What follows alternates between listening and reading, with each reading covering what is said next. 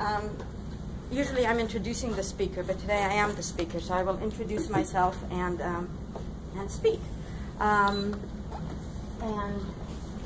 I'm very excited you're all here. This is the first time we're kind of doing this talk, and if we feel it's good and useful, we might do it again and on a maybe somewhat regular basis, because people are diagnosed on a somewhat irregular basis. So we may have to do it kind of on and off every so often. I have a daughter with type 1 diabetes. She was diagnosed 6 years ago, and she is now 15. And when this starts, thank you, I'll have a picture of her. And this talk is really all about how to wrap your head and get started with type 1 diabetes. And I apologize, someone thought it was about traveling with type 1 diabetes. So if anyone else thought it was about traveling with diabetes, it's not, but I'm happy to talk about that. And since we're a very small group, I'm really happy to talk about anything. But I will start with my disclaimer. So that's my daughter Tia, and this doesn't look like it's in focus, on the younger one of the two, over here. And that's from a few years ago. And as I said, she was diagnosed in 2009. And I started Carb DM, this nonprofit, in 2010 when we realized that what people with type 1 diabetes need, or what we needed, and therefore we decided everybody needed, was for people to come together and learn from other people with type 1 diabetes. Because the true experts in living with type 1 diabetes are other people who are living with type 1 diabetes. And I'm fortunate to have my friend Melissa here, who's on the board of Carb DM, and we met her soon after her daughter Katie was diagnosed, and we brought her on board, and then literally brought her on board to the board of Carb DM. And the other person here who works for Carb DM is Anna Picasso. She's our blogger and social media person, and she'll be recording the talk and stuff. If anyone's uncomfortable with any of their questions being recorded, we can always stop it and certainly not include it, so just let us know. So, I don't know, since you're all mostly new to type 1 diabetes, I don't know how much you know about Carb DM, but Carb DM provides programs and ongoing education for people who have had diabetes, whether it's for 40 years or 4 months or 4 weeks, and both for young children with type 1 diabetes to adults with type 1 diabetes. And we have programs for adults called Beer and Basils, as well as many of our speakers are relevant to adults as well as to parents of children with type 1 diabetes.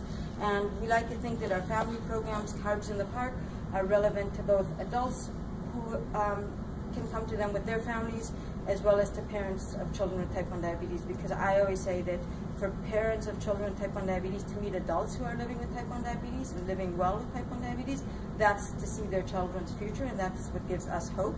And our children hopefully will be healthy and happy adults, and that's what we strive for, so we encourage adults to come to all of our programs. So here's my disclaimers, and if I was getting money from any company, I would also have to report that here. I don't get money from any company, so I'm not reporting any of that. But I'm a mom, I'm not a medical professional. If you ask me any question that is, you know, a medical question, I can tell you what I do. I can't tell you that that's what you should do for your child, and I can suggest that you speak to your doctor about that. But this is not meant to provide medical advice. The other thing I will tell you is that after living with type 1 diabetes for 6 years, there's a lot I don't know. So I think the more you live with it, the more you realize how much you don't know about type 1 diabetes, and the more humbled I am by it every day, and every night too. I'll tell you that. And the other thing I will say, and this is sort of one of my pet peeves about diabetes, is that you cannot control diabetes. And anyone who speaks to you in the terms of controlling diabetes, either you should correct them or find another person to talk to about it. We all try to manage diabetes, but we can't control it. And that's something we should all let go of with a communal sigh of relief. So that's my disclaimer. And today I'm really going to talk about 3 kind of big areas of getting started with diabetes. It's getting organized, getting the information that's right for you at the right time and from the right people, and then getting the support. And to me, that's the essentials of getting started with diabetes and living with it, certainly within the first year, and then going forward you can then decide what's your balance of these things, how much of each you need in your life. And if something is this is like, oh God, we're past it, and I kind of know how long each of you have been living and where you are in somewhat the process of living with diabetes. We can skip through them more quickly. So the first thing is everyone realizes as soon as they have diabetes that then, like a friend said to me when my daughter was diagnosed, well, it's like walking around with a backpack for the rest of your life. And she didn't just mean that figuratively, she meant it literally, because now everyone walks around with a pack, or D-packs, or insulin packs, or whatever you call it. And there's a lot of options, from the very boring and mundane to the, you can choose something more exciting. But the idea is choose a pack you like, choose a pack your child likes, and then change it. Melissa was just saying that her daughter likes, to change it up when it comes to low supplies. I get my daughter a new pack probably every diet birthday. We celebrate my daughter's anniversary of her diagnosis. I can tell you the reasons for that, and you can think it's crazy or not. But on her diet birthday, I usually get her a new pack. And if she wants a new one during the year, I will get her a new pack during the year, because she has to carry it around all the time, and it's an accessory, and it's all about the accessories. So change it up, get something they like, and keep them happy with it, because you want them to enjoy carrying that thing around all the time. And I know it can be harder for boys, because boys don't like carrying packs around. I mean, my daughter doesn't either, but Brett Michaels is now making, Brett Michaels from Poison, I think he makes packs now that should appeal to boys. And I should add that this comes with a long handout that I will email to you, because my printer wasn't working. So I will email my handout to all of you, and has a lot of these things in it. Do you like something in particular, your daughter? Do you know something? Because we tried, too, and we didn't like that. Really? So this one is by Ameribag, and it's the first one we got. We got it at like Footwear, etc., and it was amazing because it had pockets and things, and it was like perfect for diabetes. To the point that we now have them, and I can't use them just as an evening bag. To me, it looks like a diabetes bag, but it has perfect little compartments for everything. Where did you buy it? At Footwear, etc., but Amazon or eBags is a great place. It's by Ameribag, and I can't remember the name of it, but I can give it to you. She's now using this bag. It's by Overland Equipment, I think it's called. It also has lots of nice compartments, and when she started carrying a phone, she needed, that one didn't have enough, and the extra pocket for the phone. Okay. I know a lot of boys like these by Manhattan bags. My son has a sling one that goes just, and for some reason he loves the bag, so I'm good. You're not, that's a very rare I'm thing. excited. So, but What's in it? Ameribag, and what was the this one's Ameribag, and these two are Overland Equipment. And Overland has a lot of different bags. Tia likes a specific one. We have a friend who has another Overland, but I'm happy to send you the exact name. It may also be in that handout. Okay. But it's got a lot of little pockets, and our first two bags were lace sack. Do you remember the oh brand yeah, lace sack? yeah, Yeah. And I got they have cute little patterns, and so we have gone through several. yeah. Now Katie wants to carry a black leather purse. Oh, wow. And nice. so that's what she now has, a purse. So, Yeah, and Tia doesn't want anything to look too much like a purse. So you just have to find what's right for your kid, and it'll change. And change it. Okay. But think of it not as and then this, I don't think you can see it here, but as well. But it's a Type 1 mom developed it. It's called Out of Sight, and it's this pack, and you can Velcro it or attach it to your belt. It's probably too big for a little kid, but it's got cool things. And then the other thing I just found, I think it's called a grid, and it's meant to carry. It's just this big, flat kind of cardboardy thing, but it's wrapped with like black Cordova, and it's got elastic. What? Sections. It's just like elastic like woven, and it's meant to carry all your cables and stuff. But it's a really cool way to carry your diabetes supplies. And and you can just like throw it in. Again, if you're carrying a messenger bag or something like that, and it's flat, so all your stuff is right there in front of you. So I got one of those for my daughter, and I saw some, woman carrying it, but it's all laid right there in front of you. So, there's a lot of options, but try to think of it creatively, not as just like, oh, here's your bright red bag, that says medical supply on it, and go carry that on the playground, Johnny. No one's going to want to carry that. So think of it creatively, and think of it as a fun accessory. I always say diabetes is all about the accessories. Like Nathan and Sharon's son is getting a pump, and he's all excited because it's blue. And, you know, if someone wants a pink pump, I always say, if you want a pink pump, there's one option. So if it's the color's important, that's what you go with. So choose a pack, and then the supply list. We all know the supply list goes on forever, right? That's the mess of it. That's just the start. So you want a meter, you want lots of meters, you want your pricker, and remember, the pricker that comes with the meter is not the pricker you have to use.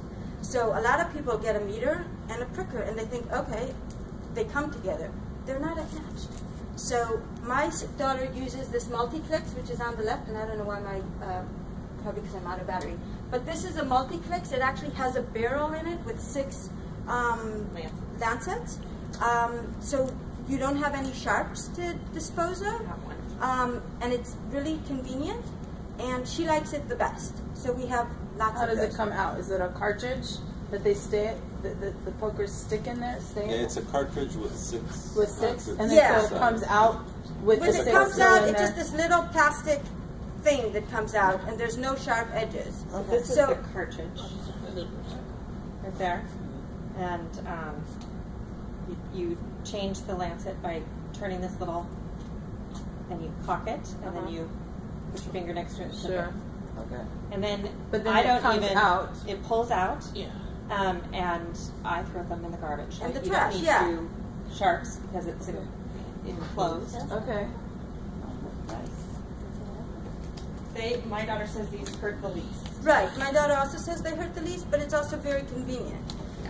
They don't sell those now. They sell the fast clicks. But Because just we have the other one. the Delica, right. Yeah. But just remember that just because it came with your meter, that doesn't mean you have to use that lancet. So shop around for the lancing device that works best for you. And also remember, just because they tell you you have to change a lancet every time you check, you don't really have to do that.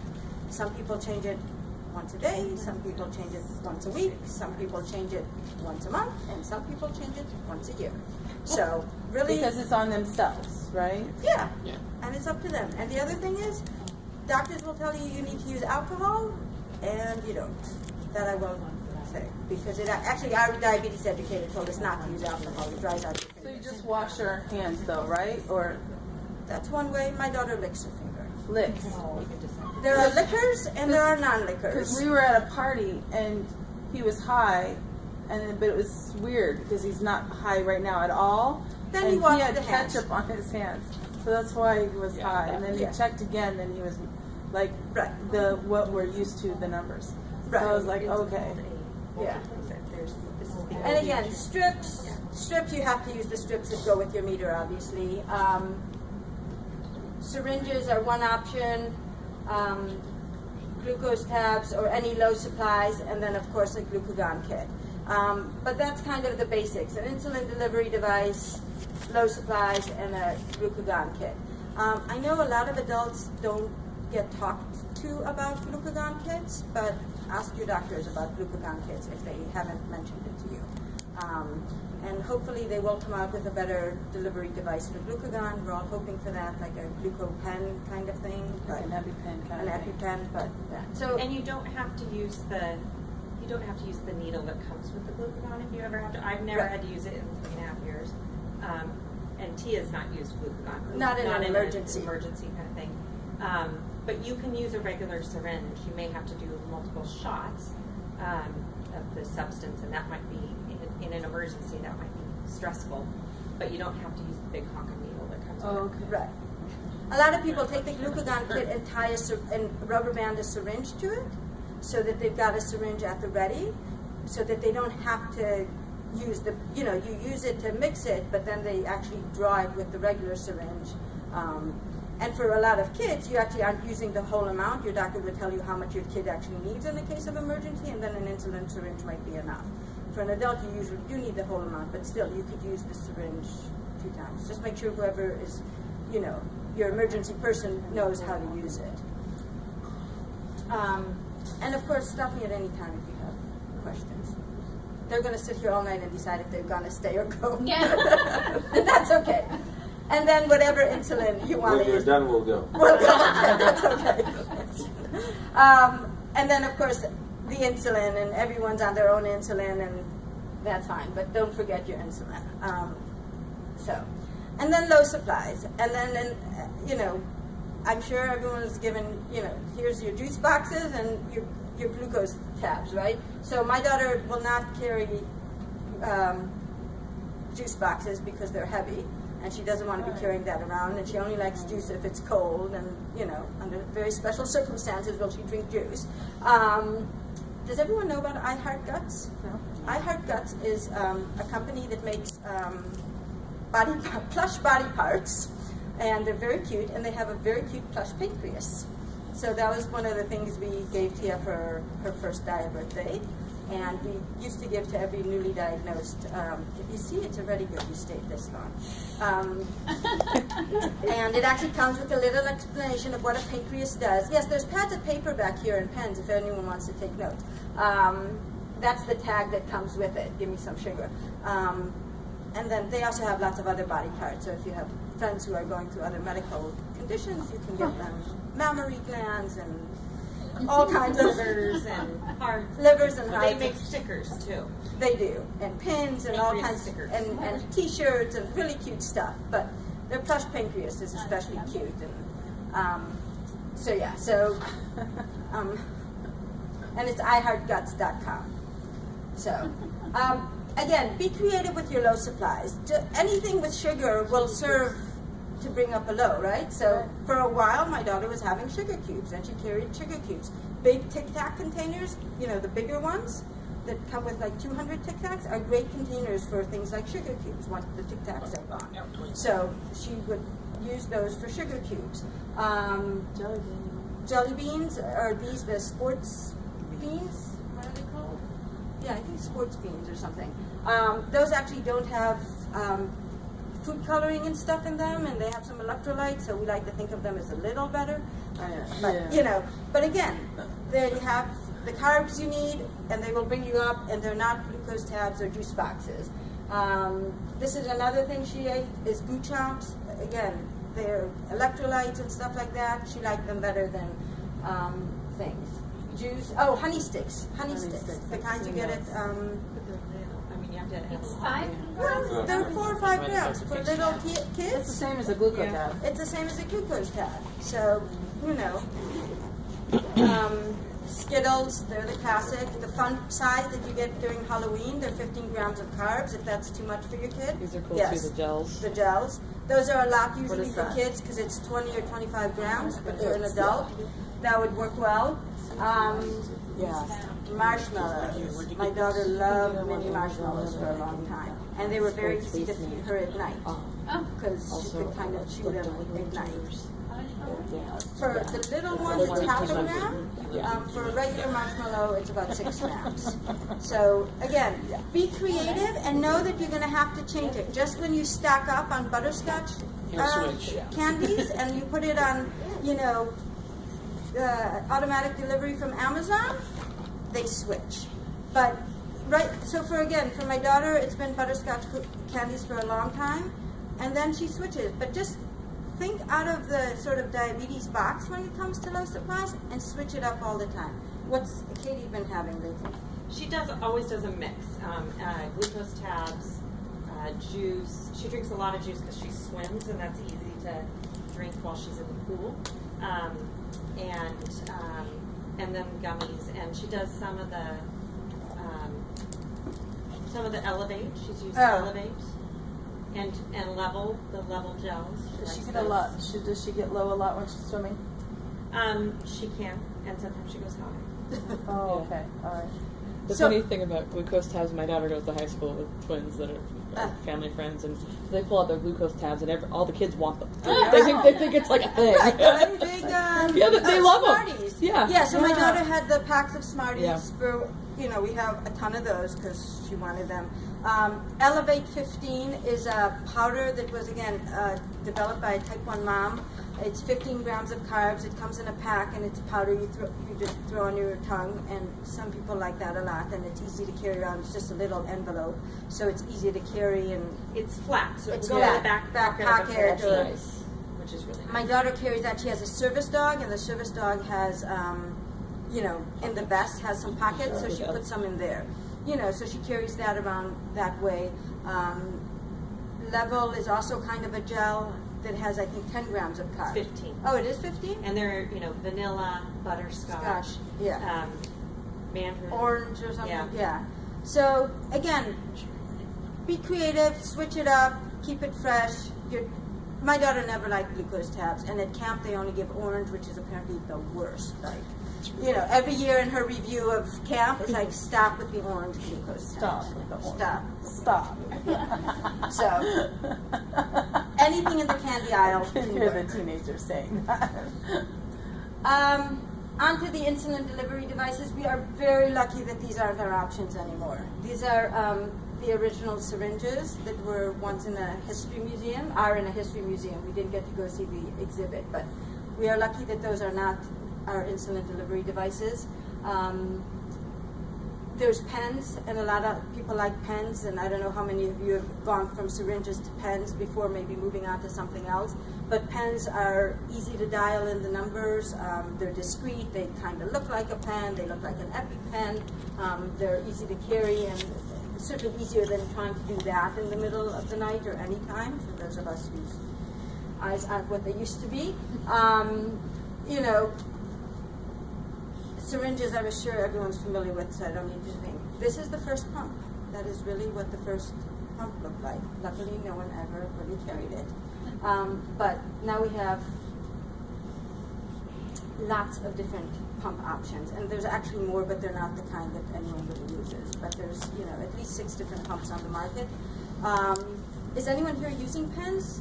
Everyone goes on. Oh, you are using pens? So you went from syringes to pens? We never use Oh, you never use syringes? Oh, interesting. Okay. We talked about it actually 2 days ago.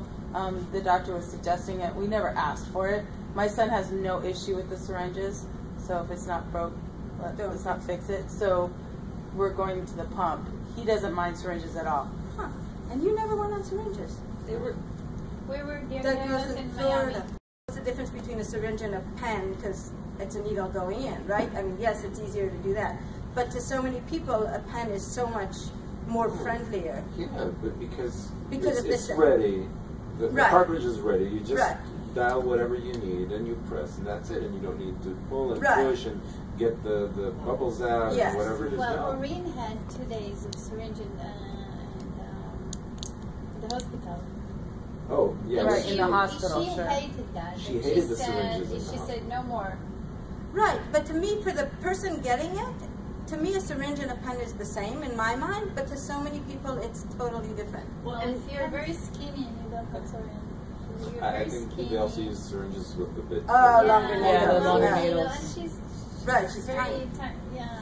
So pens typically have to be kept in, In longer, So yeah. some people don't like them because Right. they have to be kept in longer and they leak. Right. So Yeah, my son heard about that and he's like, no then. So the Yeah. leaking, I always think it's misleading. It's like, and a lot of parents of young kids like the Ping because it has a remote. The Vibe now has the Dexcom continuous glucose monitor integrated into it. That's what I'm hoping to go on, but Kaiser won't cover a CGM unless you have, unexplained lows. So we'll see financially what I can do. And then there's the Omnipod, which is a tubeless pump, so it's a patch pump. It kind of goes on you, and all the insulin is in the pod. So you're not attached to the pump in one place, and then the pump via a tube carrying the insulin. So a lot of people like that who don't like to feel that connected and wires and stuff like that. And it's waterproof, and you keep it on when you're in the shower and in the swimming pool and stuff like that. This is the Omnipod. This little thing is the Omnipod. Are the other ones not waterproof You have to disconnect. You disconnect for it. shower or Yeah. swimming? Yeah. But the Omnipod's fairly thick. Yeah. Yeah. But I know a lot of people with really active kids that like It's it. smaller than the T-Slim, but it goes on your skin. It's attached to you. It's larger than Yeah. And the smaller ones have been larger. My daughter always felt that it was It's too big for like her to this. have on her body. But And there's a it lot of sits up. teeny little kids who have it on their body because, again, they can't pull at it. They can't press any buttons accidentally. So, it's whatever works for the kid and the parents. But when my daughter was looking at a pump, the T-Slim was the Omnipod was even bigger. Now it's smaller, but she still feels that it's too big to have such a big, it's like half an egg on your body, or even a little bigger, all the time, because it carries 200 units of insulin. And then you manage it from what's called a personal diabetes manager or something, which is your meter and your, the pump, basically, your brains. And there's pros and cons to every pump, and I always say, if you want a waterproof pump, you have one option. If you want a tubeless pump, you have one option. If you want a pink pump, you have one option. It's like, if at the end, they'll all deliver insulin in a very efficient, probably more comfortable way for your child than syringes or pens. And it all comes down to the different features and what you want. If you want a touchscreen pump, you will have one option. If you want a pump with a remote, you have one option. If you want a pump with an integrated CGM with low threshold suspend, you have one option. So you kind of have to choose which features are more important to you, and based on that, you choose your pump. And sometimes it does come down to something to us as esoteric as the color of the pump. But again, they're the ones wearing it all the time, and if they care that it's blue or pink or purple, you go with that, because none of the pumps are bad. So you go with it. Did you have a question? I bet Nathan did. No? So yeah, and then the Dexcom is a continuous glucose monitor. Is everyone familiar with CGMs? So again, Medtronic has an integrated CGM. Dexcom is working with all the other companies that are represented here. The Snap pump, the Animas Vibe has the Dexcom integrated with it. T-Slim, Omnipod, and Snap will all have the Dexcom integrated with it. Eventually. What is Snap? Snap is a pump that currently is not approved for under, I think, 21. So you probably didn't even hear about it. It's actually a pump that uses a pen cartridge for their reservoir. So you talk about not having to fill or anything. You take a pen cartridge, you put it in, connect your tubing, and basically you're good to go. That makes sense. Yeah. Right now it only works with Humalog, and they're developing one that works with Novolog. And you can, one of the cute things about it, I just did this last night, you can customize the color of this, and you can customize the color of the background and some pattern. And this black thing in the back, that's with the cartridge, that gets thrown out every week, and you put in the whole back with the cartridge gets a new one put on every week. And the interface is pretty straightforward. Like, one of the things they tried to do is really simplify the user interface versus all the other pumps. And one of the coolest things about it, it has a flashlight, which is brilliant if you think about it. So all of us trying to fumble around at night to, pull this or whatever we tried to do, it has a flashlight. And yeah, all of them will be integrated eventually with the Dexcom CGM. So that's really nice. So we're very grateful that we have all these options. Do you have a question? Or are you still trying to decide? No, I'm still trying to understand why the FDA doesn't approve things for kids? Okay, so the T-Slim is approved for 12 and over. Omnipod, I think, is approved for pediatrics. Vibe, I don't know. The T-Slim you can get the Right, exception. you can get. Everything you can get. But I'm just saying, just look at this thing. This is approved for 16 and older. The Vibe, I think, is probably also not approved for pediatrics yet, is my guess. I don't know for sure. I don't know for sure. Because the nothing's... was, but not Vibe. Right. This probably is. Snap is 21. They're working on it. And T-Slim is 12. And Dexcom has a pediatric version and an adult version. So the adult version actually has different algorithms than the pediatric one. We have the FDA to thank for all of that. But they're doing much better than these. Yeah, they're much better. And the requirement is that they have to do studies. And they're incredibly, they're willing to do studies on adults in a much less restricted way. And so it has to be used first by adults. In every study that's done in pediatrics, they have to do an adult study and then incrementally go down in age. And it's a huge, huge, huge cost. Like something like $10 million for each submission. I recently learned that the different color pumps from Medtronic, each of them had to separately be submitted to the FDA because of the color. You don't know what psychological trauma that It the was kids actually- will get. it was actually whether or not And you the- have to have some guy from the government tell you. It was to know whether or not the plastic would behave the Just same. pet his If it was a head. different color. If it was different. I remember the pink came out just as my daughter was getting a pump, and the rep came all excited to show me the pink. And no offense to those who like pink, but it's Pepto-Bismol pink. And he was like, the pink came out, and I was like, so, I mean, my daughter is such not a pink girl. Yeah. But we have many friends who love the pink, and I love them. Yeah, so here's a plug for participating in studies, whether you're an adult or have a child with type 1. Participating in studies is A, fun, B, can be very lucrative, some of them pay very well, and B, you are contributing to the community and to science. My daughter has participated in multiple studies with many of these devices, the T-Slim, the Dexcom, the Medtronic. You know, she was part of the study that got the FDA approval for the Dexcom G4, and that's, you know, she loves knowing that she was part of that. So there are study opportunities. A lot of them are right here through Stanford. They do a lot of the technology studies, both for research and for FDA approval.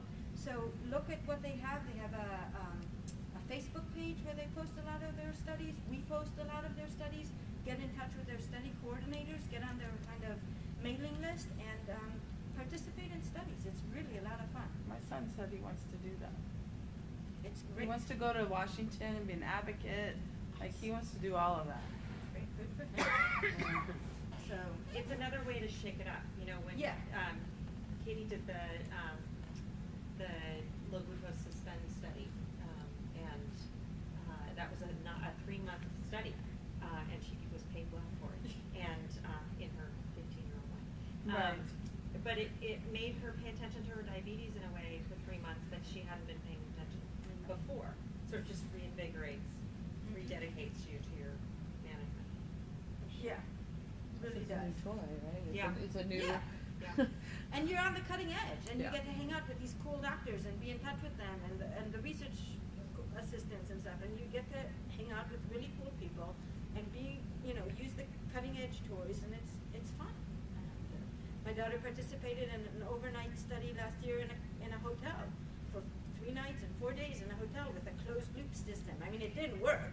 It was a mess, but I mean, not because of the device, because of Bluetooth connectivity stuff. But she had a great time, and she got to try out this really cool device. So, and got paid really well in her 15-year-old life. And Tamar got to sleep. No, maybe. So, I'm not going to go through this because but so often people who are moving from shots to pumps don't realize that the language changes. There's a whole shift in language from fast acting to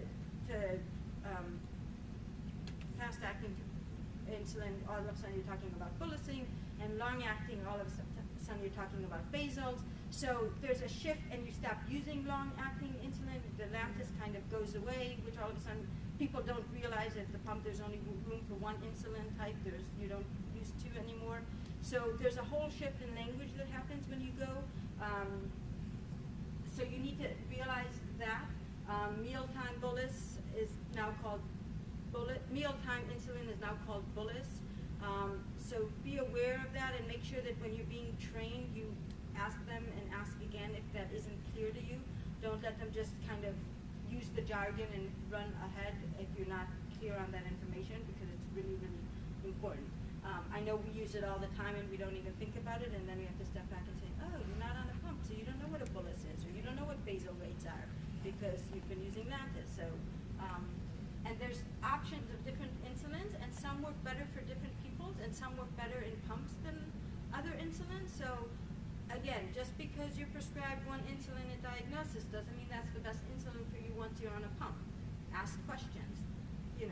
There might be different they'll tell you they're exactly the same, but different insulins work differently for different people, and different insulins work differently in syringes and in pens than they do in pumps.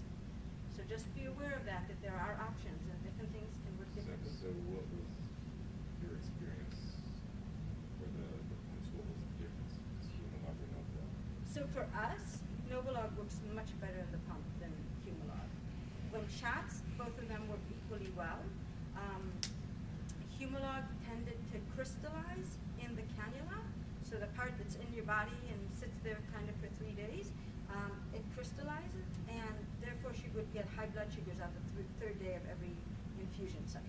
And it was pretty consistent. And they were like, well, change your site every 2 days. And I'm like, I don't want to change my site every 2 days. Like, really? I don't want to have to do that. I prefer to change my insulin like once. Right. And we changed our insulin, and voila, we can use an infusion site for 3 days. And yeah. So, you know, and sometimes insurances don't like to cover Novolog because they all have a contract with Lilly, and they get Lilly Humalog much cheaper than Novolog. And sometimes there's no choice, and sometimes you can fight the insurance, and sometimes your doctor will say, well, but they're the same, you know, pharmacologically they're exactly the same. And you're like, great, well, if they're exactly the same, give me Novolog. You know, so I'm just saying, ask the questions. Know that, and some people use Humalog and it's fine, and they switch them to Novolog, and their insurance switches them to Novolog, and it's a disaster. And all of a sudden they're high, and they want to go back to Humalog. So it's not, there isn't one answer for everyone. But just know that if all of a sudden you go on a pump, and your blood sugars were fine on syringes, and you go on a pump, and everything's gone haywire, part of it could be the settings, and part of it could be that the insulin isn't working for you in the pump. Ask questions. Could it be the insulin? Maybe we need to switch insulin. Could be. Apidra is another insulin, which it's considered more fast-acting than Novolog or Humalog. So if you do stay on shots or pens, I don't think there's an Apidra pen. But if you stay on syringes, you could ask to try Apidra. Apidra has a no copay program. One of the things I'm often asked about is how do you get a stockpile of supplies? One of the ways to do that is to look for these programs that give you free supplies or things like that. Apidra has had a no copay Apidra program for about 3 years. It was a 6-month program. It's been going on for at least 3 years, where you get a free vial of Apidra every month. Wonderful. So recently I learned that Apidra is not as good in pumps because it crystallizes. But hey, if I've got to carry an extra vial with me when I'm traveling, and I just need to carry some extra vials with me, I'll take Apidra, because if I have to go on shots all of a sudden, I don't care if it's Apidra. If I have to put it in the pump and throw the reservoir away, or change, you know, my site more often because my vial of Novolog broke, I'll use Apidra, but it's free, and I've got a ton of it because I'm getting a vial a month for free. It doesn't go through my insurance. No one knows about it. It's wonderful. I'll take it. If my friend runs out of insulin, here's a vial of Apidra. I don't care, right? So look into these things. Again, they'll be on the handout, but that's one way to get kind of a little cushion of. Because we were given Apidra in the hospital, and then our endocrinologist said, "Why did you get Apidra and not Humalog?" And I went, "Why are you asking me why? Like, I don't know anything here, you know." Like, so then she switched us to Humalog, but like, why? It was 2 days after I was like, right. What? And I should know why I got Apidra in the hospital. I haven't slept for 48 Probably hours. because they're you know, getting no copay Apidra. But it's a great way. I mean, I have literally been getting a vial of Apidra a month for 2.5 years. They just stopped me. And I mean, probably if I tried, I could keep going, but it's like, whatever. The other thing you should know is that Novolog has a program where your first prescription from them is $25 copay, and your second is $20 copay. So again, even though you're on a pump, you should always be getting a long-acting insulin. You should always have either Levemir or Lantus in case your pump stops working, so you can go back on the shots. So we get, our copays otherwise are very expensive. You may have a $10 copay and then $20 doesn't sound that exciting. But Novolog does have this program where you never pay more than $45 a month for your 2 insulins if you're getting Lantus, Levemir, and Novolog. So again, that's a great way to save money if your copays are higher than that.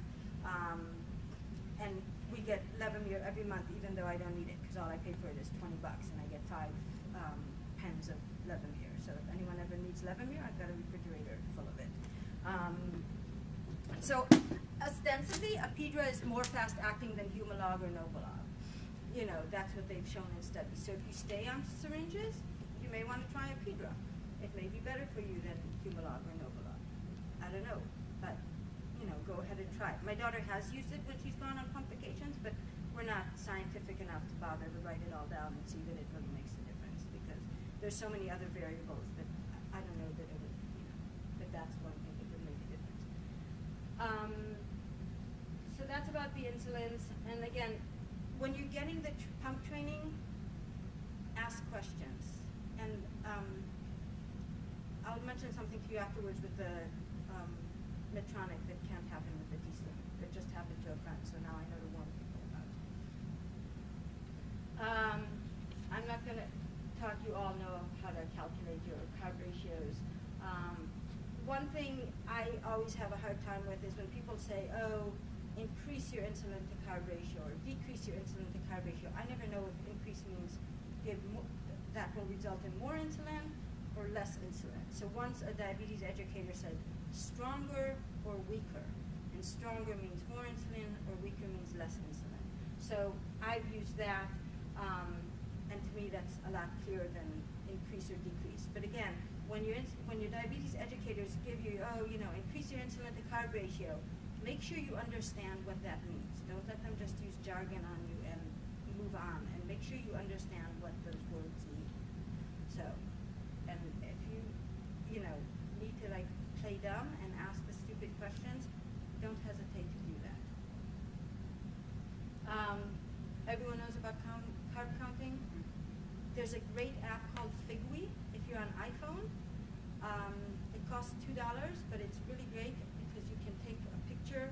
You don't take a picture. It shows you a picture of the food, and then it's got like a, what would you call that? Barcode? Like a bar. It's not a barcode, but it's like a quantity? scroll. What? For quantity? Yeah, you just move it up and it sure, shows like sure. your. Oh, and okay. Figwee. It's the stupidest name. Sorry, I hope you didn't develop it. What? My data. Figwee. Figwe. But it's a really cool app. I mean, for us, French fries is always the hardest thing. Like, how do you know how much is in French fries? But it shows you a picture, and then you can move the bar up or down, and it, or a bowl of melon or anything, and it just shows you the bowl and piece, and you can kind of eyeball compared to what you're eating, and it'll show you, helpful. So it's a really cool app. I mean, there's so many carb counting apps and things, but that one I think is especially easy for people to see. Cereal's hard for us. Cereal's a killer. No one should eat Yeah. cereal. Not even healthy people shouldn't be eating cereal. I don't know where you get your care, but Barry Conrad, who's the CDE at Stanford, once said, no one should be eating cold cereal. That's poison. So that's sort of been our philosophy ever since. We never really ate a lot of it before, but it'll spike your blood sugar to 400, like before you even take it out of the box. It's like, it's. Well, ours, I think we've been giving too much insulin for him, so Oh. it gets low. He goes low. Yeah. Go It's hard to figure. calculate it. Well, you use a cup. Well, I Use a know, but measuring I cup. don't know, I don't know. What worked best for me personally is always to use a small scale. We have a Yeah, we small always have. kitchen But we have scale, that. You just got to. and I never understand the cups and stuff. I don't know. Oh. Is it a full cup? Do I need Yeah, some? because I in just- Cheerios, there's a lot of air in a Yeah. cup, right? Does I it don't mean know. like? So I weigh everything. You weigh. Yeah, we started. Yeah. We don't. My husband weighs, and I'm like, whatever. My daughter It's a gets man really, my daughter gets really annoyed at him. He's like, it's fine. I know how much it is. Because I mean, really, after 6 years, she really can eyeball most things. But Yeah. he's like, let's weigh the mango. Yeah. That's way the And there's Wow. here, it's 19 grams. So another thing, my daughter will only enter carbs in odd numbers into her pump. So every carb number she puts into her pump is an odd number. Why? It works for her. It works for her. Sharon's looking at me like, why? Why? And I know people who always round up, so it's always got to be like 60 or 30 or 40. Yeah. Why? Because they've been living with it and they need to do it their way. But that's how she does it. And she'll yell at me in the middle of the night if like I'm giving her, stuff for Lowe's and I need to bullet. She's like, is it an odd number? And I'm like, yes, Tia, it's an odd number. I've been doing this long enough that I know I need to enter an odd number. But yeah, all odd numbers. Well, you kind of learn too. So if something's 32 carbs, it's like, so do you do 2 units or 3 units if you're on 1 to 15? And so Right. it depends on what the food is and how you react. Right. And I remember we were at a yoga place and I saw a type 1 renal and I was like, so how much do you bullets for this? She said, well, if I'm running high, I'll do 45. And if I'm running low, I said it's 35 grams of carbs. So carb counting is really...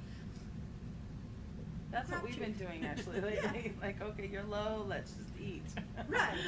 So it's all, it's nothing about carb counting is scientific. So, I mean, when you've got a granola bar, right, that's kind a of little easy easier. to But when gauge. you have a thing of frozen yogurt, By the way, we've sort of discovered that an ounce of frozen yogurt is 8 grams of carbs. With toppings and everything. That's kind of how we've done it. So that's just our calculation. So you can check me on that, Sue. I personally don't eat much protein. But does Olin eat much Olin, frozen Olin. yogurt? It's not about you. No. So you know how to, again, this is if you were calculating, we can skip through this. Diabetes and exercise. People have said that exercise with diabetes is probably the second hardest thing other than pregnancy with diabetes. So since we're not talking about pregnancy and diabetes, we can talk about exercise. We have whole talks about this, and I'm really not a doctor, and I'm not going to give you, the medical advice, but it's check early and often. You have to get used to checking early and in between, and figuring out how it works for you. You keep your BG in a safe range, and what a safe range is for you is different for every person, and what a comfortable range is for you to do best at exercise is different for every person. But there's different devices to carry your low supplies and make it comfortable, but never exercise without having low supplies nearby. You don't want to get into a bad situation when you're exercising. I mean, that's the key. Ketones. How many people here know about ketones? We know about it. Know it. How many people here have blood ketone meters? Blood? So you all have urine Yeah. strips? Okay, next time you go to your doctor, ask them about getting a blood ketone meter. So the urine strips are great and convenient, and they work. Blood ketones tend to be considered more accurate. Urine, because it takes a while to accumulate in your body, will often give you kind of old information. And same when so by the time you find out about ketones, it can be sort of after the fact. And once the ketones have cleared, it can also be kind of, you can find out about it later because, again, it takes time for the urine to accumulate. Blood ketone is just like it's a finger stick, just like a blood sugar check. You need a little more blood for a ketone check, but not like, it's not from the vein. And what I like especially about blood ketone meters is that I can check my daughter at night. So let's say she's high at night and I'm worried, is her sight not working or is something up? I can check her with, the urine. You have to wake the kid and get up to pee. That's not a pretty sight. So that's really convenient. Always talking about traveling, always take a ketone meter when you're traveling because undoubtedly when you're traveling, your child will get sick, will go high, something will happen, and you'll want to know if they have ketones, and that's when you'll realize you haven't brought your ketone meter or ketone urine stick. So always, even if it's, I'm not saying like a date at the city, but any overnight, I would always recommend taking a ketone meter. And talk to your doctor about getting it. Precision Extra is currently pretty much the only company that does it. There was one more company, but I'm not sure that they're still in business, called NovaCare. The problem, the meters are cheap, like everything, meters are cheap, strips are really expensive. Some insurance companies cover the strips, some don't. There are ways around it. For the parents, do you know about Brave Buddies, Nathan and Sharon? No. Okay, so I'll tell you about that afterwards. It's a Yahoo group for parents of children with type 1 diabetes, so it's a great resource. In addition, it's an adjunct to Carb DM. So there are ways to get strips, off market for cheap. I'm happy Obviously, to your tell you about our refrigerator's not resources closed. too. I know someone, you know someone. Yeah, we're all drug dealers in ours. My front porch is You constantly. need some Lantus? I got some land. Yeah. So there are ways to get without having to pay for, because those strips are $10 a strip out of pocket. You don't want to be buying, you know, those strips out of pocket if you can avoid it. People get them and they get more than they need, and you know, because you can go 6 months without using ketone strips, and then your kid's sick for a week, and you're using, 10 ketone strips in a few days and all the time. So, you know, there are ways to get it, but you definitely want to have a way to check ketones, and the preferred way is blood, but urine is fine. As long as you have a way to check them, you know when to check them, and you check them when you need to. That's the key. Once my daughter was, 350 for a few checks in a row, and we didn't check, and then my doctor said, and you of course check ketones, and I was like, no. So now I always check ketones so that if he ever says that again, I can at least say, yes, we checked ketones, and she didn't have them, or she did, or whatever, but at least I can answer him.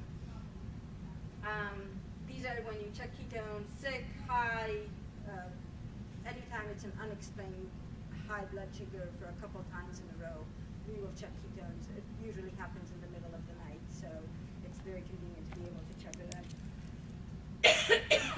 And anytime your child is sick, it's a good way to rule out whether the sickness is because of ketones, and if it's not because of ketones, when they're sick they could develop ketones, and then I'm sure your doctors talk to you about what can happen when there are ketones present, but you want to make sure that ketones don't become present, and if they are, that you manage that.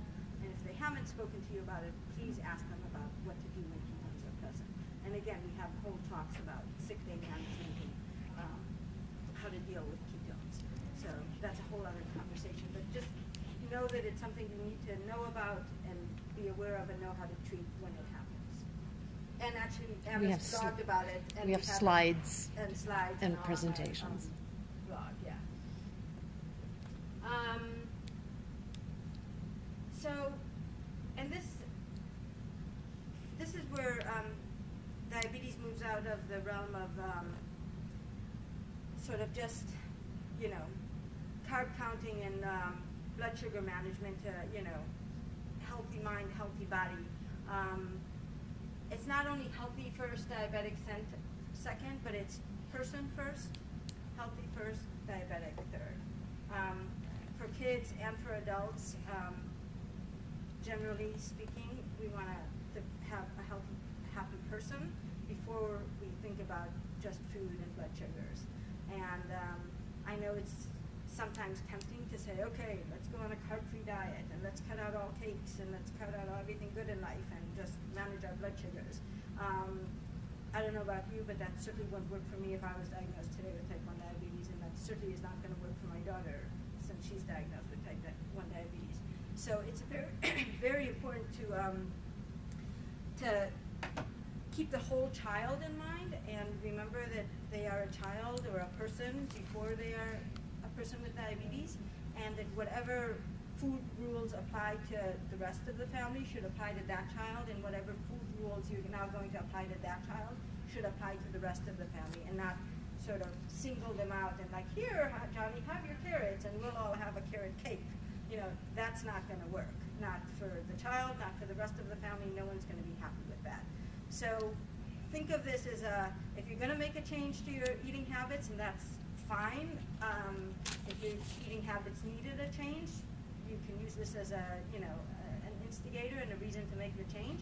But don't single out the person with diabetes. Make this a whole family change, and make sure the whole family is happy with it, because otherwise the kid with diabetes will feel that I've just ruined the rest of my family's life. I mean, my son still thinks, I think, that we stopped having dessert every day. I'm not sure we ever did have dessert every day, but he thinks we stopped having He'll claim dessert. it. What? He'll claim it. He'll that claim you did, it. yeah. And I think he thinks it's because of diabetes, which I don't think is true anyway, but it's like, you don't want anyone to think that diabetes is the root of all evil in the world, right? Like, you really do not want. And these kids can have enough issues with food that you really do not want to make that relationship even worse.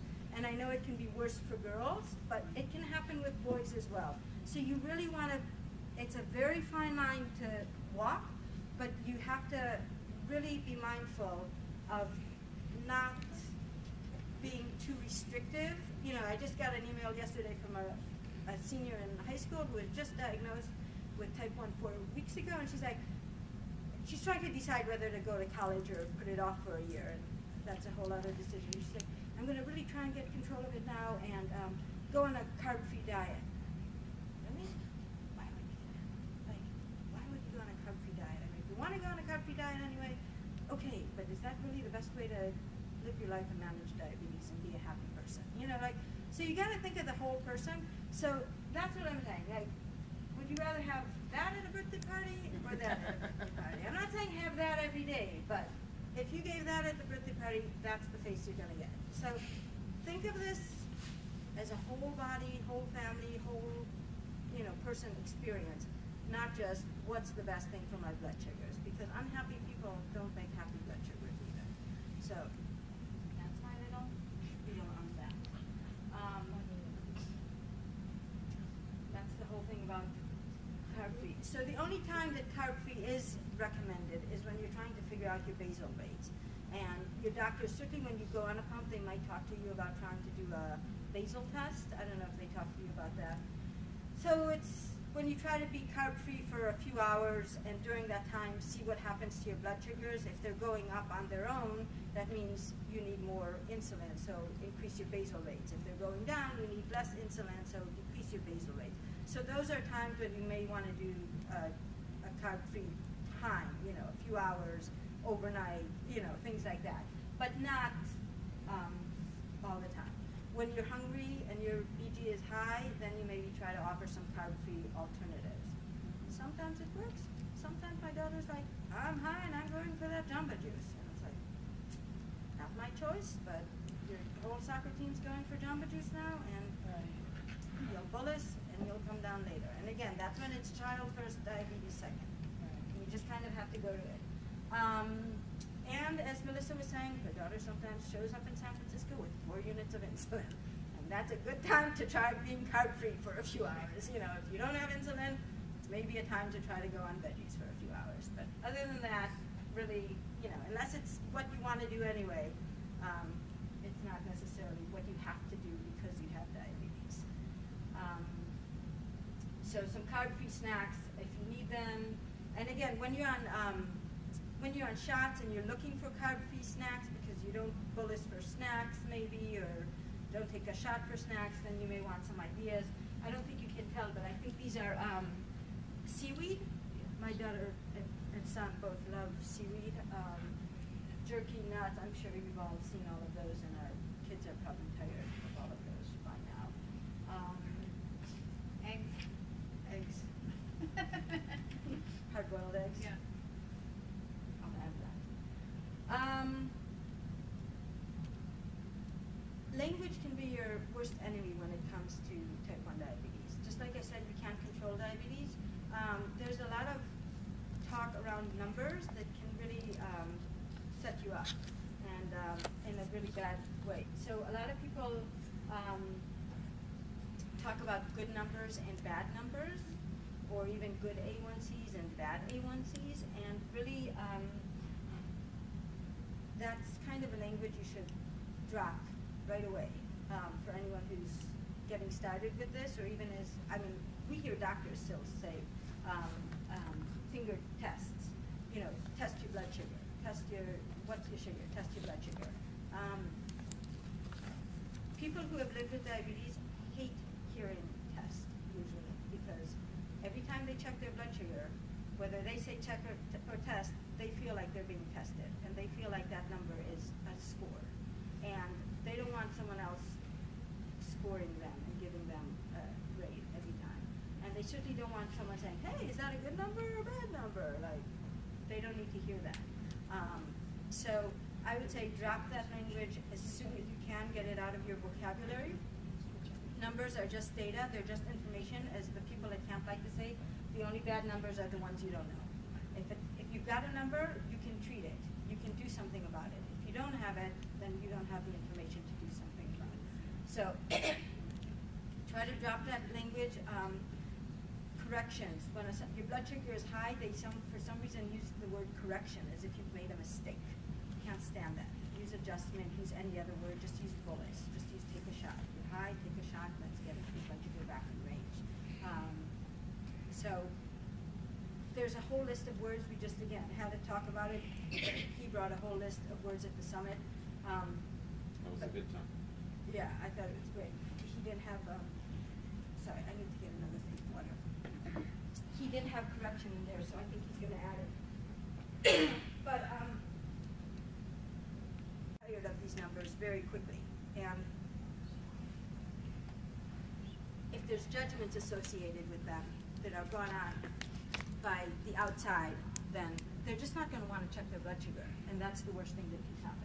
And I used to sigh when my daughter was high. I always hated highs more than lows for a variety of reasons. And my daughter hated it when I sighed. And finally I learned to just say thank you for checking. And it just gave me an outlet and something to say whenever she checked, and I say it to this day. Every time she checks, I say thank you for checking. Because you know what? She doesn't care what her blood sugar is. 99% of the time she doesn't care. She's happy to eat without checking. She'll give herself insulin without checking. She doesn't care. I want to know what her blood sugar is. And I say thank you for checking, and I never sigh. Not when she's high, not when she's low. We just treat and move on. And it's way better, because if I keep sighing every time she's high, she's just not going to tell me. And you go to camp and you ask 7 counselors there if they've lied about their blood sugar, 99% of them will tell you they've lied to their parents about their blood sugars. And you don't want to get to that point with your kids. You don't want them lying to you. You don't want them falsifying their numbers in their meter. They now are clever enough to falsify their CGMs. So you just don't want that. Yes. I'm thinking of ahead. Yes. And like, I know there's a teenager that my son's close to that he's on the pump, and like you're checking your daughter at night. You were saying how you're sleep deprived and everything like that. When is that gonna stop? When is she gonna, as an adult? Like, there's a couple people here that are type 1 and they're adults. Do they check themselves at night to see if they're high? Like, do they wake up in the middle of the night and check themselves as an adult? You get up to go to the bathroom. And you feel bad or something? No, you don't necessarily feel high. Right. You feel, I mean, some people don't feel low. Or sometimes I feel the same with our high or low, so I don't know. Again, the checking is, you know, it's a little bit, as a parent, I think it would be a little bit more worrisome for me, Right. you know, because Right. it's my child versus myself. For sure, I get So that, yeah. that's kind of, at least where I am with it. But like, your daughter's 15, like, are you gonna do that while she's still in the house with you until she goes off to college? So it really varies from person to person. Are you getting up and checking at night? We're not sleeping. You're not sleeping because of baby or Because of diabetes? everything. Baby and the type 1. We have an alarm at 3 a.m. So I check for the alarm. I check the alarm. I check after the alarm. Did the alarm work? So If you the are alarm checking though works- at night, though? You are checking? Yeah, we're just we're not sleeping at all. And now we have the But we have the Dexcom. Dexcom. And with that, so I think it's half of what was there in the previous couple of slides goes away when you see it continually. Here we can see it now. But We have also that they on our, just Okay. added this thing yeah. with the iPhone devices and iPads and stuff Right. that you can.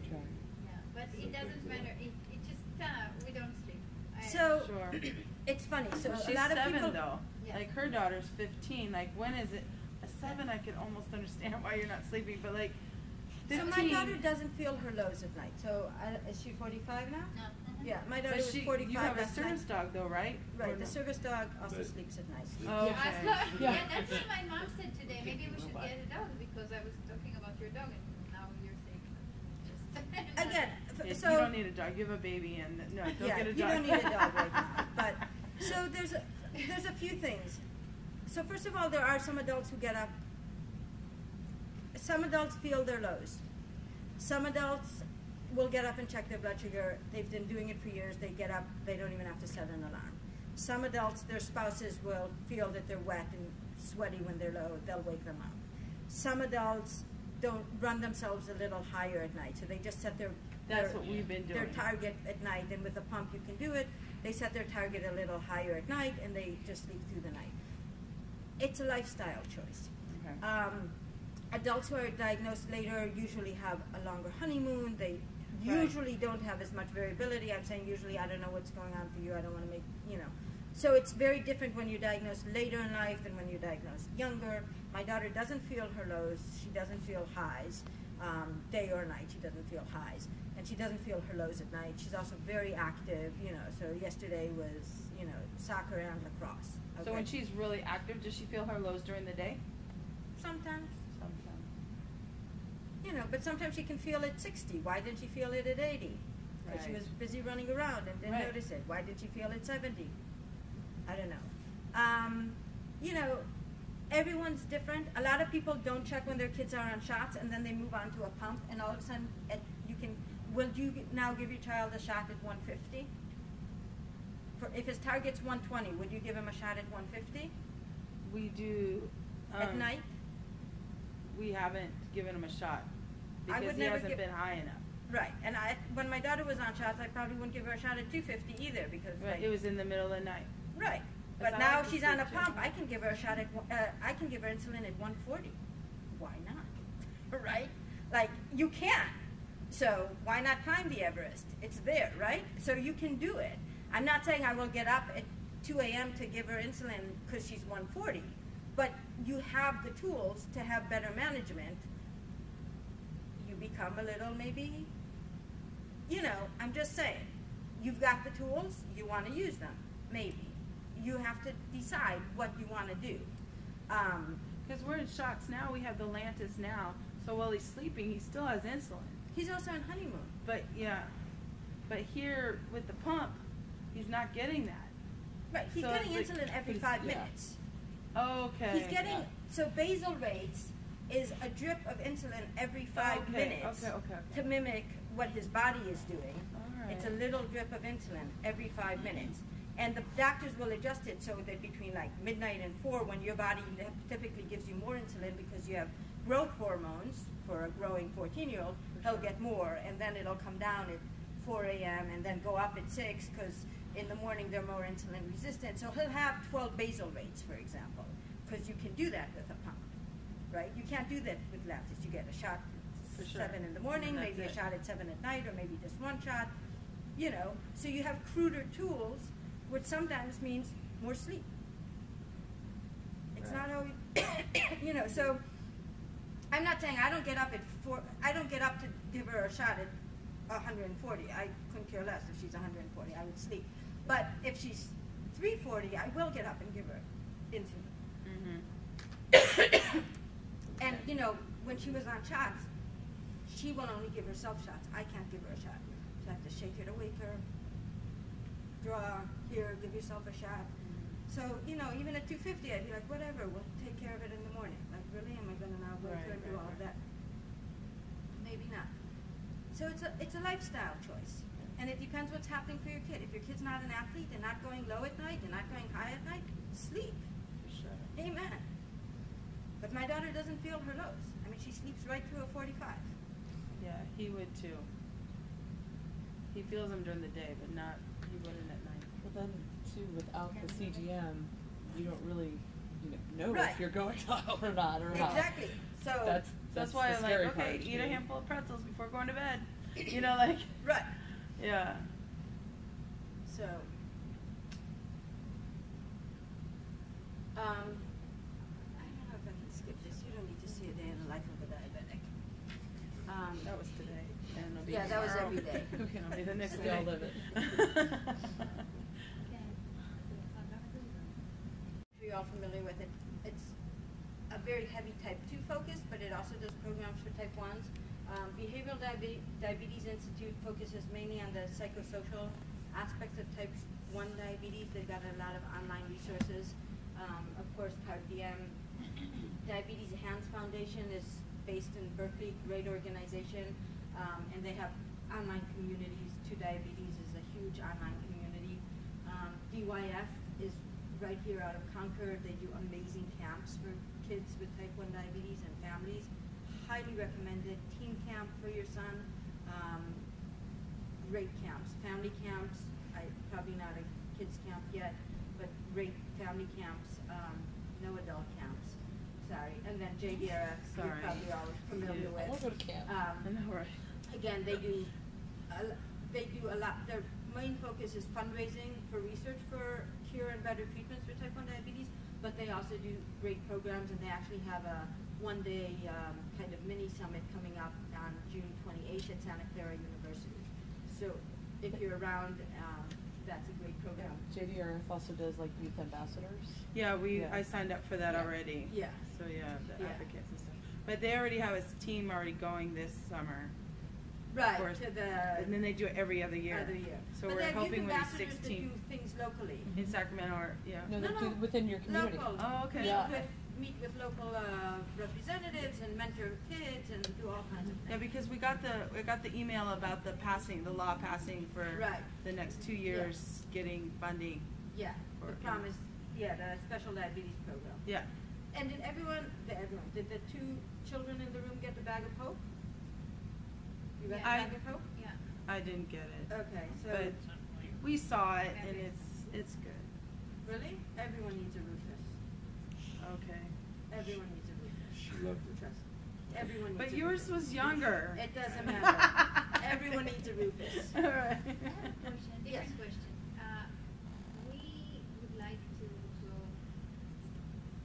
to live for a few days. Oh. No, just Oh, I thought the talk was No, like, no, you no, can no, leave. we're not You can leaving leave. now. So we just the babysit. You have their babysitters. Mm-hmm. Are they good? How much? How much? You know, yes, they're good. Okay. And I can talk to you about specific ones, like who we've had, or I can recommend for overnights, or Overnight, yeah. and stuff. Yeah, everything's informative right now. Yeah. So do you want to ask specific questions? No, just tell us what. Okay, so here's my traveling kind of spiel. You want to take lots of supplies and then double it. So basically, if you're checking 10 times a day, you take enough supplies for 10 strips a day, then double that, and then take once more that. Like you want to take strips for 30 checks a day. Okay. You take anything you take from multiple lots. I was telling you before, because if there is a recall on any of your supplies on a certain lot, and this has happened to us, and they recall a lot, and everything you took is from that lot, you're screwed. So whether I it's, don't know what that is. A lot. so like this water was produced. Everything you buy is got a production number and a lot number. That it was all produced in a lot. I didn't know what it was, but like, what's a lot number? Do you know what it is? Can you? No. Here, let me grab a The thing of same strips. whatever. Do you have test strips? Perfect. Like anything made from that company at a certain date and time. Right, and it's all made here. Thank you. It's like when they recall food and Yeah. stuff. It's that. Yeah, when they recall beef or Right. certain styles of Can you see a car lot seats. number on this? Here, lot. That's Okay. lot number, and that's That's probably the the lot lot number. So they will recall. Here. You see lot number. Yeah. That. Yeah. You know what a lot number Yeah. is. And your strips have it. Your infusion sets have it. Thank you. How do you find out whether there's a recall of that? They'll Facebook, internet. I mean, if you're a pump company client, you'll get a letter. That's another thing. They send you a mail letter. Right? That's By useful. now, they might also do email. Back then, they sent a letter. But like you, Brave Buddies. Once again, Brave Buddies is a great resource. You find out. That's the least of your problems. The problem is, what do you do when you're away for a month and all your strips are from one lot? And, you know, sometimes you're in a country where they have the same strips and you can get them maybe. But first of all, it's a huge hassle, doctor, prescription, whatever. Sometimes you're in a country where they don't even have those strips or pumps or whatever. So always take a mixture of different lot numbers. Really important. Because that did happen to us our first summer when we traveled. For infusion sites, the recommendation is 1 a day. So if you change your site every 3 days, and you're going for 30 days, you take 30 infusion sites. 1 a day. That's the recommendation. Why is that? Because they fall off, you sweat, that's the recommendation. And we always do. I mean, we went to Boston for 10 days, I took 10 infusion sites. You come back with 9 of them, great.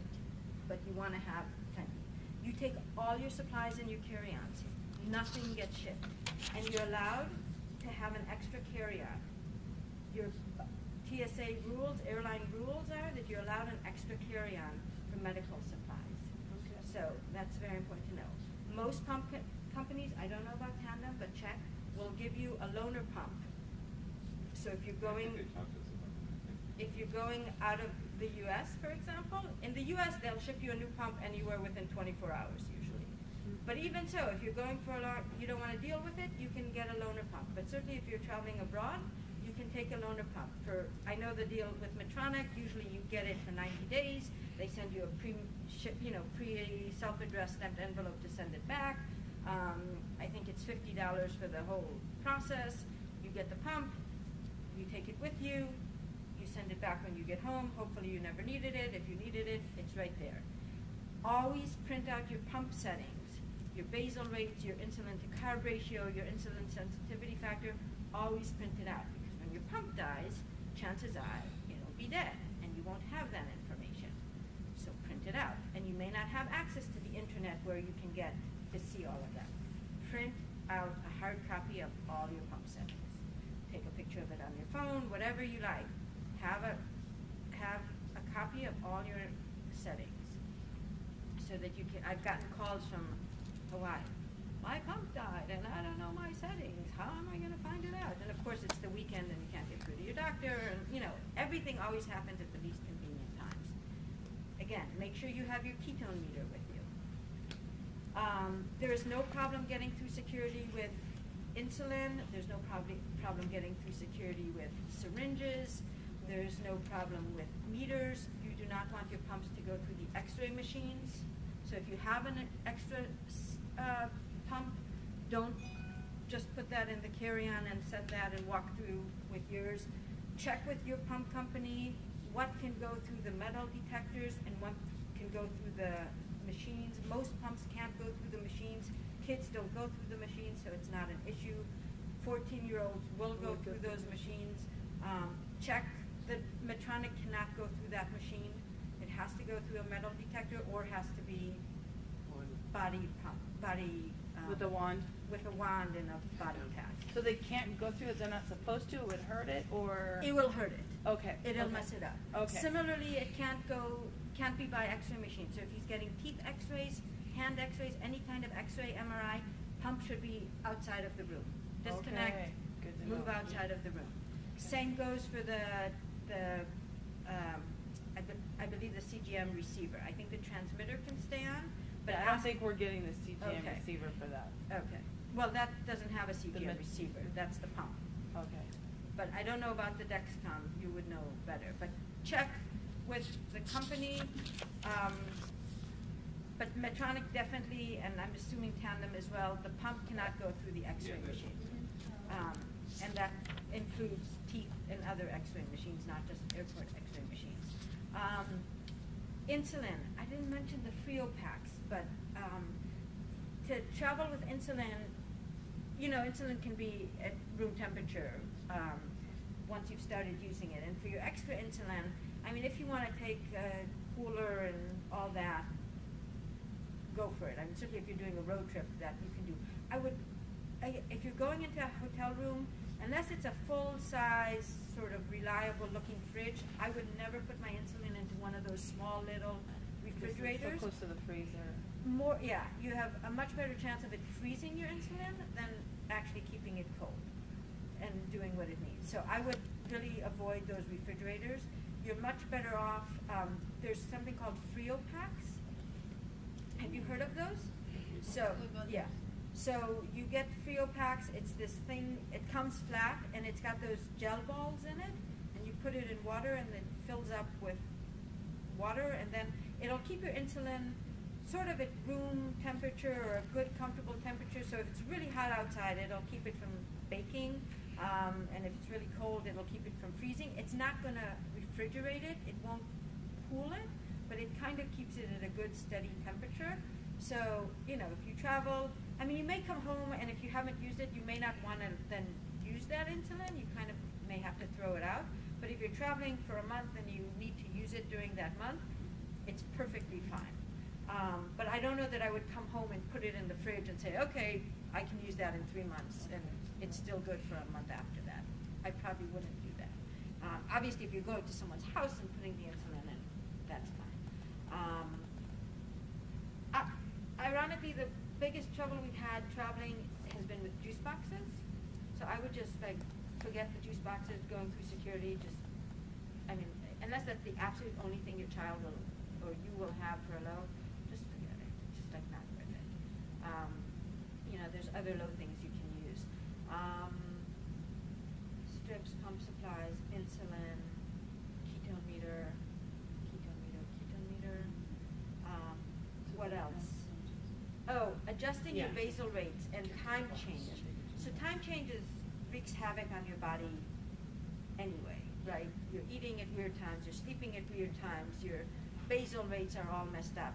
Talk to your doctor about how best to adjust it. Everyone's got their own sort of way of doing it. Some people say start doing it a few days before even and moving it a couple hours at a time. Some people say, you know, just do it all at once. You know, just tear off the Band-Aid, switch the time, and it'll all be okay. Some people say, you know, again, do it a few hours at a time, and after you get there, keep switching it all, you know, a few more, over the course of a few more days as you get there. One thing to remember about vacation is if here you're getting up at 7 a.m. and going to school and having breakfast at 7 a.m. and everything's adjusted to sort of a 7 a.m. start of the day, because that's when you're most insulin resistant and that's when you're eating your breakfast. All of a sudden you're on vacation, you're getting up at 9 a.m. and having breakfast at 10 a.m. Well, by then your basal rates are a totally different setting because they're for 10 a.m. when you're less insulin resistant, and it's when you're at school and you don't want to go low, so your basal rates may have dropped and your insulin to carb ratio may have changed. You have to shift all of that, not just for time change, but also for vacation time. And that's true for whether you're staying home or traveling anywhere. You want to make sure that if your child's sort of day shifts over vacation, your basal rates and insulin to carb ratios all shifts as well. Because when Tia wakes up on the weekend at 11 and has breakfast at 12, well, her insulin to carb ratio for lunch is 1 to 20, and her insulin to carb ratio for breakfast is 1 to 8. So if she goes and has breakfast at noon and is still having the same waffles with syrup, she's getting half as much insulin. But her body is still insulin resistant, and it's still a whole lot of carbs. She needs to double her insulin intake. So on vacation, when she does that every day, she's going to be high all the time. So you need to think about that. Like when we just went back east, I never changed the time on her pump because our whole day shifted by 3 hours, our whole schedule. So you need to take that into account when changing the time, is also to shift the whole schedule to whatever your vacation schedule is. Now, if she stays getting up at 7 a.m., then you want to do the full time change. So that's really important. And Dr. Adi is going to be here in May, and he talks a lot about basal rates and adjusting for time. He can talk about adjusting them both for vacation and time of travel. So that's a great talk to come to. What else about travel? In general, when you're on vacation, I don't know how many of you have been on vacation. You started diabetes on vacation. But blood sugars will be crazy on vacation. You're eating differently, you're exercising differently, you're less focused on your child with diabetes when on vacation, and somehow blood sugars are always high on vacation. And just kind of, again, sigh, breathe, and let it go, and don't let that ruin your vacation or your child. And again, I would say if it's time for everyone to go out for ice cream and your child is 270, go out for ice cream. And if you can get them to check ahead of time and start bolusing ahead of time, great, but don't let diabetes ruin your vacation, because they'll remember that a lot more than anything else. So keep that in mind. What else can I tell you about vacations? Heat will cook your insulin. So if you are in Israel in August, there are Frio packs for pumps. I don't know if you want to put her pump. We got one of those. But you need to be aware that you may need to change her insulin in the reservoir more often. If the pump isn't being cooled all the time. So some people will do that. They'll change the insulin every day or every couple of days, because the first summer in Israel was like that. The insulin was just getting cooked. And again, this is our experience, but Humalog is less robust than Novolog and won't hold up as well to heat than Novolog will. So if you are on Humalog, you may want to look into changing. We're actually on Novolog. You're Novolog, so that's good. Of course, it'll probably get cooked and you'll come back and say it was terrible. How do you see that? What? How do you see that? It doesn't work. She's just high all the time. And it was, I think, only like 3 weeks later, they'd be like, oh, it was probably getting cooked. You know, it's not like, oh, we immediately knew it and knew what to do. We were also dealing with a lot of 8 people all that time. And it was our first summer with diabetes and all that. You know, definitely check and see if your strips are sold in Israel. Insulin is usually sold most of them. But again, insulin here is U100. That means the strength is 100, whatever that means. I don't exactly remember. In other places, it could be U300, U500. So if you have to get insulin somewhere else, make sure that the strength is something you understand.